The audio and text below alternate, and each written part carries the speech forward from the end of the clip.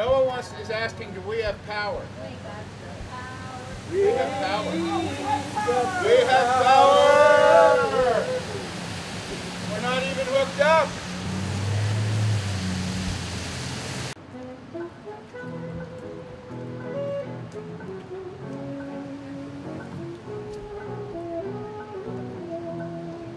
The Line 3 pipeline comes all the way across from Canada into North Dakota for 17 miles and then long, long way across Minnesota, traveling southeast, crosses the river and goes into Wisconsin at Superior. It is a tar sands pipeline, the filthiest, most corrosive form of oil that there is. And this pipeline is built to carry 800,000 gallons of tar sands oil all that distance across Canada and through Minnesota each day. That means that it's just about the same size as the KXL pipeline, which the United States, President Biden, has finally pulled the permit on. For 7 years, indigenous people in Minnesota have opposed this pipeline, have exhausted all of the legal remedies that were available to them, and have gotten nowhere in terms of stopping this pipeline. Construction began this year, and just within the last few weeks has been completed, and now tar sands oil is running through this pipeline across wetlands, across streams and rivers, including the headwaters of the Mississippi River, through rice harvesting areas that are traditional to the indigenous people in this area, and nothing has stopped it. There has been no environmental research done about this project, as there should have been done.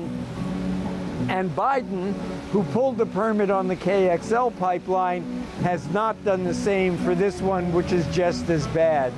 And that's what we have been asking for most recently, is that the president not allow this to go forward. He has the lever to do that.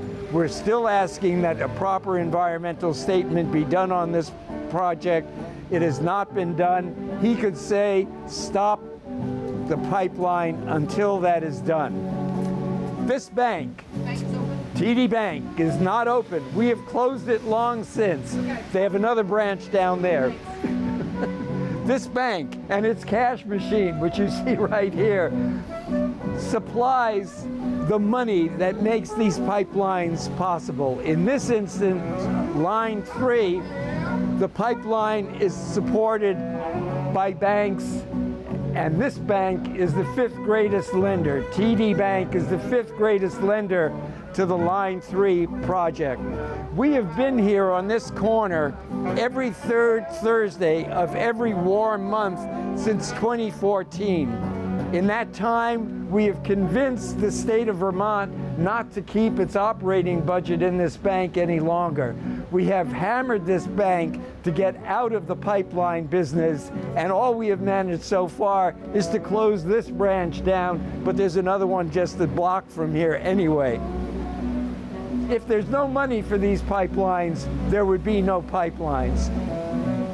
That's why we're here, to spread the word about how dangerous these pipelines are, what an incredible cost they are in terms of climate change, and we are here again making the argument that these pipelines, and this one in particular, must be closed down. We consider this bank part of the crime scene, the climate crime scene. And that's what our sign says, and that's what we believe. This is a criminal enterprise sponsoring, financing, and supporting climate change and destructive drilling for oil and gas. And we are here to shut TD Bank down. 1, 2, 3, 4. 1, 2. This is a story. This is a story about a place on earth. Where the stars do shine. Where the stars do shine. And the waters run true. Where the animals speak. And the children sing. And this is also a story. Unfortunately, unfortunately, of a long black snake, that takes the land, poisons the waters, a catastrophe, it's a catastrophe, a catastrophe, and it's happening right now, right now, right now, right now. Watch my hand.